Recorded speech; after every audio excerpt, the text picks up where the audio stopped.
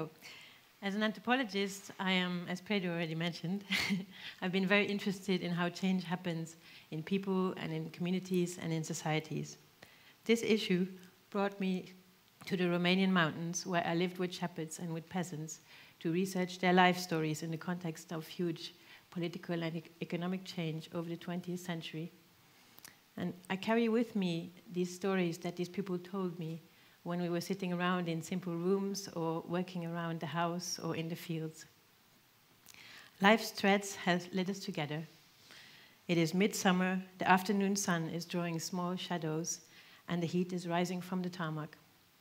Me, a young researcher in rural Romania, and next to me, Valentina, in her late 70s, with a broad frame, dark headscarf, and blue plastic flip-flops. She is knitting socks from local sheep wool. We sit quietly for a while on the bench outside her courtyard. A feeling that accompanied me in the presence of other villagers returns. How is it possible to weave the million small, enormous, difficult steps to raise a family and live a life into a narrative directed towards a stranger who doesn't know the first thing? There is not much to tell about my life, Valentina told me at the beginning. Then we settled down our racing thoughts and started somewhere. We connected. With the initial reluctance to talk fading fast, the talk meandered. And it led from the cows to the neighbor's children, to Valentina's own children, some of which have died prematurely, to the back pain that was gripping her so tightly that her breath grew short, to this old lame white horse that was roaming the village like a ghost, to the way in which there were so many cars in the village now, to the songs that she used to sing at school. She talked about her age, her frail health, and her loss as restricting her movements. Her story, although unique, resembles that of other villages in the valleys that I lived in. It was one of progressive disconnection, but also one of attempted reconnection. Distance was seen as a fundamental disconnector in these people's lives, as they were poor and had limited possibility to travel. Also, growing old was perceived as a disconnector because they were seen as disconnecting the self from the community, as their families dissociated, as their children moved away to the cities, and as people died around them, and as with their kind of shrinking health, even the distance towards the shop or the church was growing quite large. It took a lot of courage for Valentina to keep reconnecting in a world that seemed kind of hell-bent on development and civilization, a world that devalued the knowledge and skills of the older generations, and that kind of drew the younger generations into a quite uncertain future. Any of you recognizes the moment of deep connection with another human being? And as any of you knows, it takes courage to make that connection. Isn't that strange?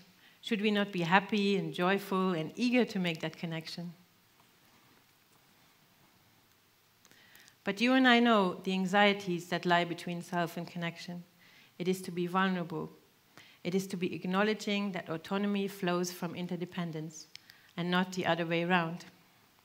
And this kind of acknowledgement doesn't come very easy in our culture. I would like to propose to you the difference between the small courage embedded in minute acts of kindness and connection, and the larger-than-life courage that is often branded about by what I like to call a superhero world. Now, you tell me superheroes don't really exist, but if they did, they could fix messes in a night, just changing their costume. I feel strongly that no quick fix is going to alter our world overnight like that, but I like the idea of costumes. But the separation idea of self has been debunked by many areas of science as an error born from what one can term broadly the modern Western ways of self, life, and being. My experiences in Romania made salient the ways in which we humans in the West have come to imagine ourselves as entirely separate from each other and from the environment that surrounds us. And we feel disconnected more often than connected. We have cultural institutions that separate and cut. These include private property and wage labor, for instance. But what we also do is we disconnect and lock up those parts of aspects of ourselves and of our society that we don't like to be faced with, like the mentally ill or our elders. Even the concept of elders we don't really use very much. And these social patterns illustrate larger symptomatic cultural choices that we keep making every day. The multiple crises that these kinds of choices lead to in our ecological, our economic, and our personal spheres are now very visible. After working in Romania, I came back to live in my native Luxembourg. I was still interested in social change, but I really felt strongly that one needed to take the environment into account when thinking about the changes that are happening at the moment in society. I also wanted to reawaken the activist part of myself that had been lying dormant during my life with science. I founded the Center for Ecological Learning Luxembourg, CEL, a grassroots organization that is concerned with the social and ecological aspects of resilience and the transition to a post-carbon world. It's inspired in both structure and content by the forms that are found in nature. And resilience is the capacity of human beings to adapt to radical change very creatively and in funky ways. CEL intends to make the world a more resilient place by redesigning our landscapes through ecological design. This is to regain local food security, seeing that we have given up our autonomy by our willingness to depend on extraneously sourced food and resources.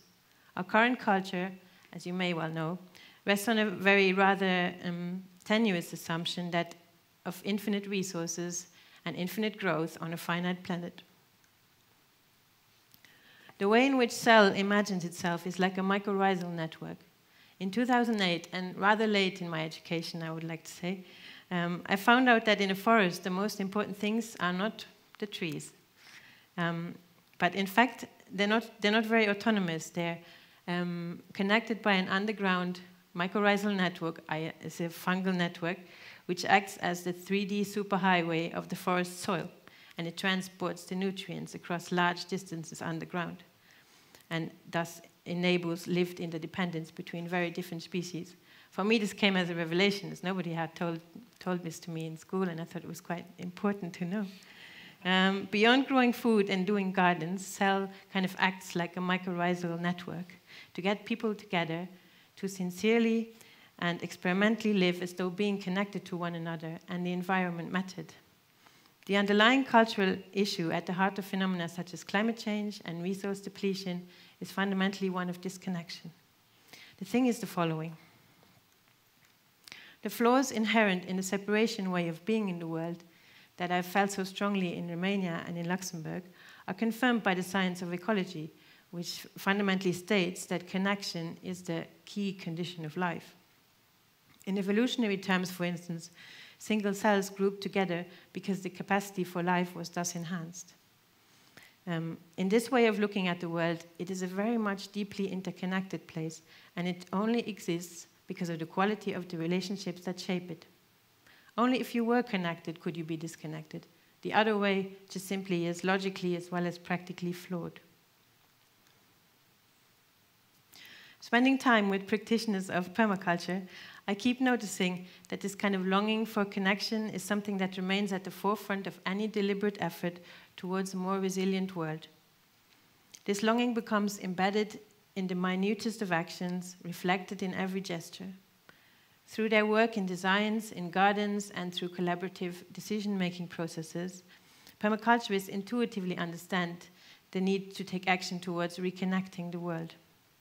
It is not a one-off superhero task, but it's one of many small steps of connection, woken up and rekindled every day by the pressures, the joy, as well as the grief towards the world itself. In this full and authentic connection, nothing needs to be separated. There is space. This longing for an authentic connection, I want to add, is not a nostalgic call for a return to a supposed horizon of the pre-modern enchanted world. It's the dawn of something entirely new, with entirely different premises. The way in which we can counteract the tendency towards disconnection is through practicing, in our everyday gestures, small acts of courage, which are fundamentally acts of connection. If we think about the world in this way, we come very much closer to having a healing relationship with the people around us and the world itself. Thank you very much.